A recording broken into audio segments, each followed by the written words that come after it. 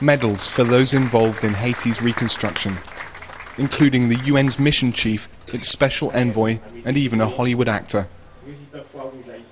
At the official commemoration of 6 months since the earthquake, the government also unfurled a new rubble removal project. So far, the pace of the reconstruction is a little bit ahead of where we were in South Asia after the tsunami 6 years ago. This is a harder job, and therefore, viewed comparatively, I think the Haitian government and the people who are working here have done well the last 6 months.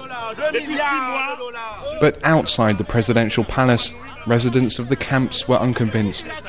These Haitians told us the trucks and a rare food distribution by Brazilian peacekeepers just meters from the ceremony were to create the illusion of progress for visiting media. Because they spent 4 months after the earthquake and they didn't give anything. Only today you see they giving them a hot plate. A hot plate do nothing for nobody.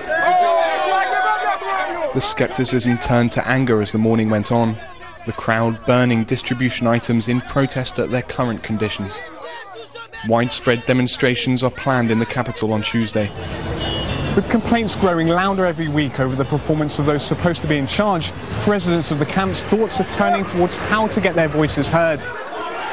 But the party most Haitians would agree has the majority of its support amongst the poorest sector of the population may not even be allowed to participate in recently announced elections.